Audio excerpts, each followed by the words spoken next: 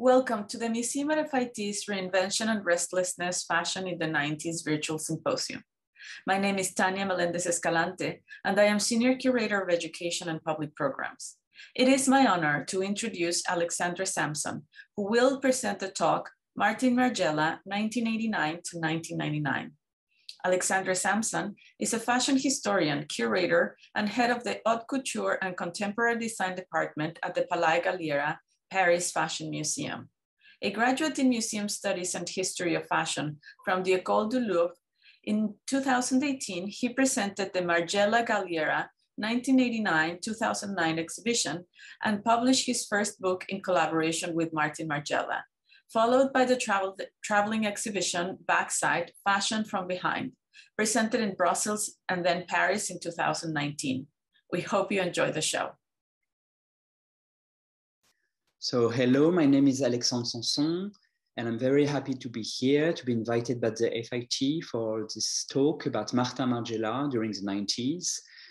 At Palais Galliera, the Fashion Museum of Paris, I'm the curator in charge of Haute Couture and contemporary creation. So I have the chance to work on the pieces on the collection of Martin Margiela, and the Palais Galliera had a very early collection of pieces because it started to collect clothes from the designers directly from the showroom since his second collection for Fall/Winter 89. In 2018, I had the opportunity and chance to curate the retrospective dedicated to Martin Margiela at Palais Galliera, which presented his work on women design from his first collection, Spring/Summer 89, to his last for Spring/Summer 2009. Margiela was born in Belgium in 1957 and studied from 1976 to 1980 at the Antwerp Fine Art Academy. And when he applied, teachers recommended him not to work on fashion, but to work on arts after checking his files. But Martin Margiela did explicitly clear that he wanted to work on clothes. There, he was 1 year older than 6 of his fellow students, who will later be known as the Antwerp Six. The designers are Anne de Melmuster, Marie Nagy, Dries van Noten, Walter van Beringdonck, Dirk van Sen, and Dirk Beckenbergs. In spite of their friendship, Margiela won't follow this group and will work on his career alone. He won several prizes, such as La Canette d'Or, a Belgian prize, where the jury was composed by Jean-Paul Gaultier and Jenny Meyrens, the owner of a fashion boutique in Brussels, who will become soon his business partner and a few years later. And in 1984, Martin Margiela insisted in working with Jean-Paul Gaultier as an assistant designer for his second brands, such as Gaultier Jeans. This experience teach Margiela how a fashion house works, how making connections with the most important actors and meet the suppliers. But Martin Margiela got also inspired by some Gaultier signature creation, such as this can transformed as a bracelet, and he learned how to work with repurposing material.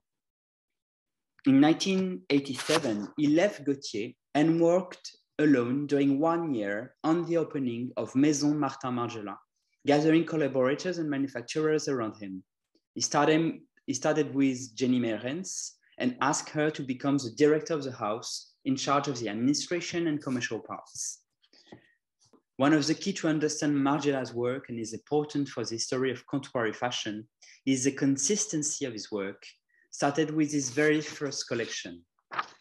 Since then, Margiela favored the anonymity of his models by covering their faces with chiffon veils.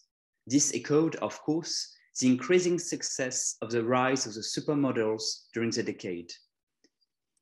Even if he gave a quick bow at the end of his very first show, Margiela quickly decided to step back from public life, to give no portrait and no interview.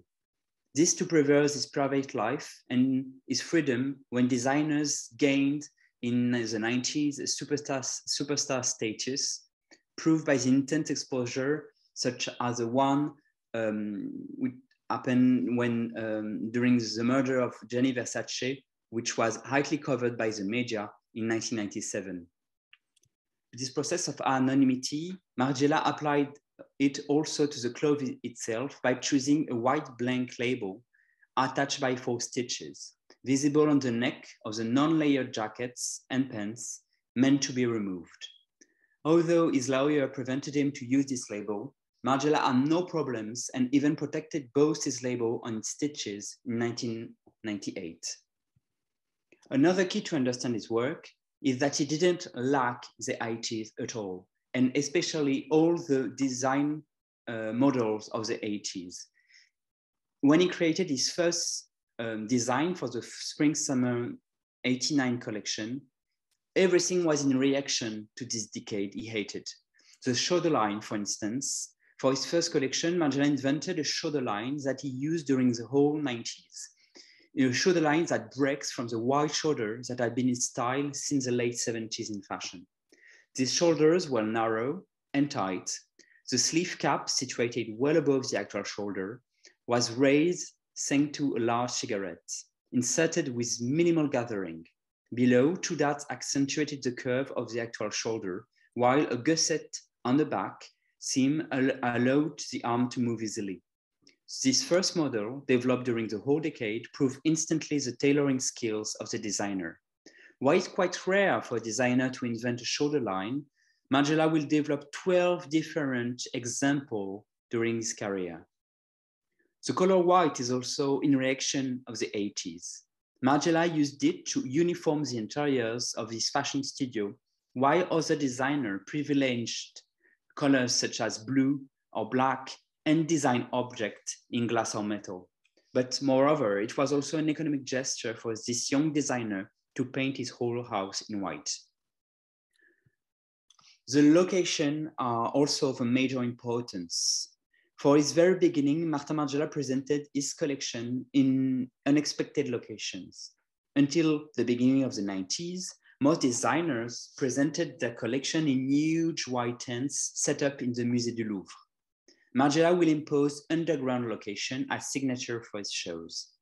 For the first collection of the decade, the Spring-Summer 90, the designer wanted to create a manifesto as a show. Surprised, shocked, and amused, guests arrived at the open lot, a wasteland which was surrounded by buildings and a wall covered with graffiti in the 20th district of Paris. And Margiela even invited neighborhood children who helped in drawing the invitations. Martin Margiela was aware of the importance of this new era. To mark the change of decade, Margiela had all these models wear the number 90, which was taped, drawn, embroidered, printed, or even painted on their outfits or bodies. The number 9 is a double reference at once to the designer's birthday and to the name of his company. The symbolic impact was so important. Journalists made comparison with the Wall of Berlin, which fell 1 month after. As Bill Cunningham said in the magazine Details, in Insight, this evening in Paris, in its own way, foreshadowed the political and social collapse of the Eastern Europe.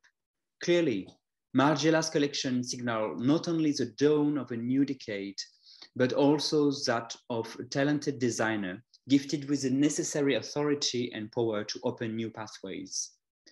Again, there was several locations, such as nightclub, a warehouse, a parking, an abandoned train station in Paris, or the Salvation Army headquarters, where guests seated on second-hand washing machine.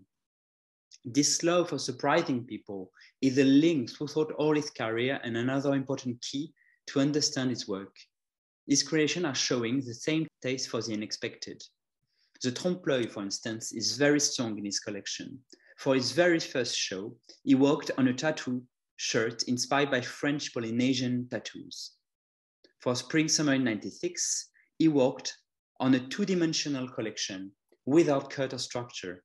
Negative or photograph of clothing were printed on fluid or transparent materials, the only volume provided by the trompe-l'œil image. The trompe-l'œil also worked for all the makeups he designed with the makeup artist Inge Gröner. but one of the most important design motivated by trompe-l'œil might be the tabby boots. As early as his first collection, Martin Margiela thought to create an invisible shoe, one that would provide the illusion of a bare foot placed on a sole with a heel.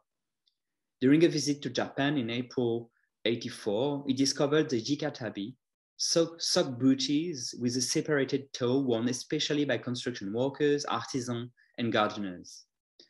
The tabby would continue to be featured for the next 20 years, appearing in many forms and in a wide array of materials.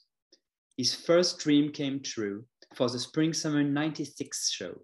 The models wore invisible tabby on their feet.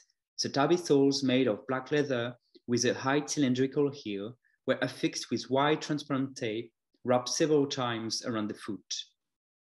The work on scale is also a constant obsession for the designer. For his Spring 90, he experienced an oversized man tank top enlarged by 200%, then worn as a skirt. For the Fall-Winter 92, he found at the flea market an American dress form from 1936, which was a size 44 or an Italian size 78, and draped a huge plastic dress bag on it to create a massive floating plastic dress on a classic woman body.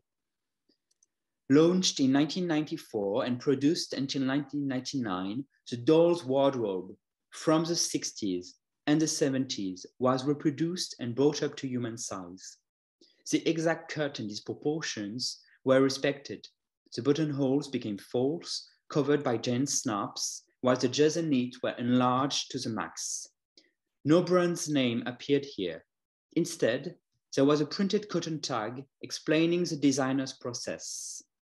This tag, Margiela used the same again for his replica line. Offered as part of the Autumn-Winter 94-95 collection, the replicas offered a concrete manifestation of Martin Margiela's abiding interest, presents his first collection for replicas of antique clothing. I like clothes I didn't invent, said the designer, who went so far as to precisely reproduce the proportions or disproportions of the selected garments. A lady's skirt suit, the first of his career from Belgium, dating from the late 40s, and a men's suit from the early 70s were faithfully reproduced, as were a nun's raincoat on the petticoat from the 30s. Out of respect for these garments and their anonymous makers, Martin Margiela was never to brand these items with his blank label. Instead, they have a large square of printed cotton bearing a detailed description of the piece, its origin and its era. On online articles, the stitches of the label show through on the back.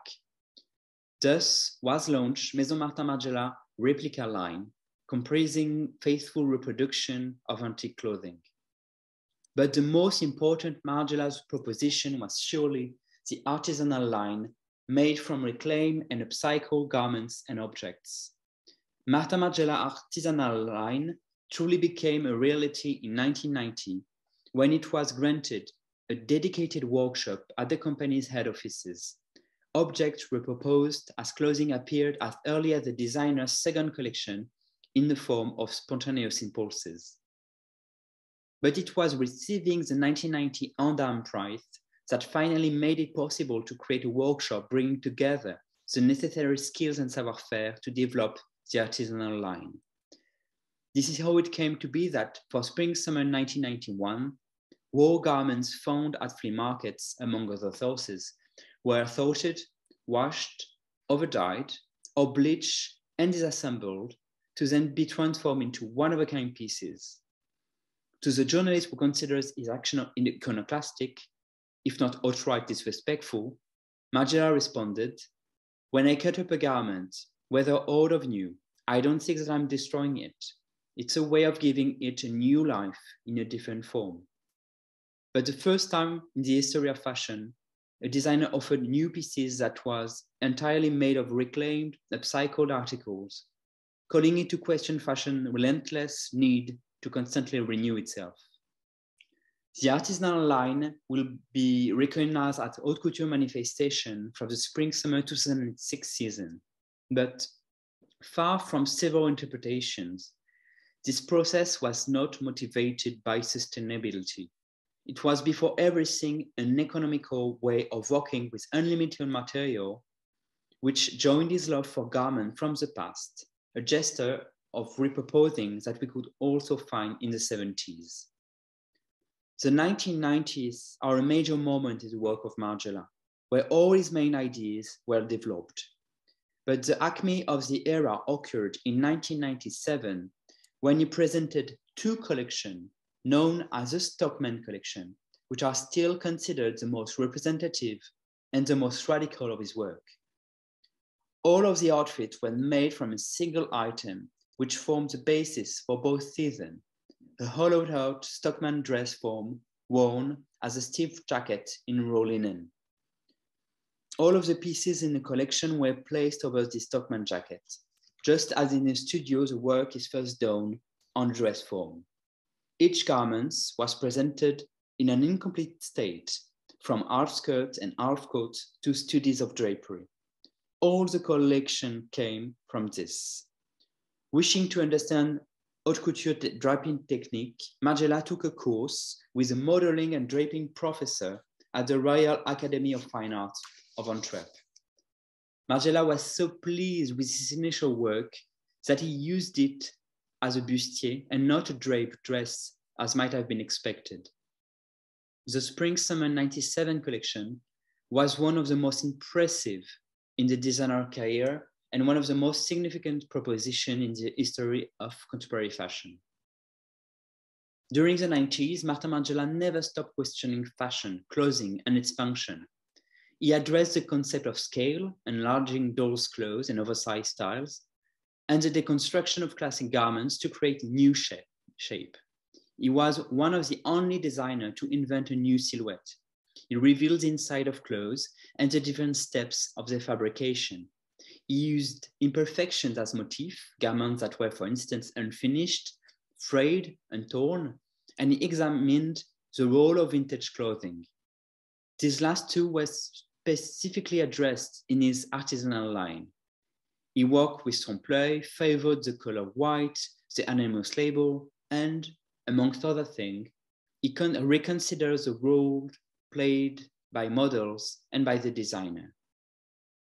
During the second half of his career, Margiela will deal with this characteristic in depth, staying true to the consistency which made him one of the most interesting and quoted designers of the turn of the century.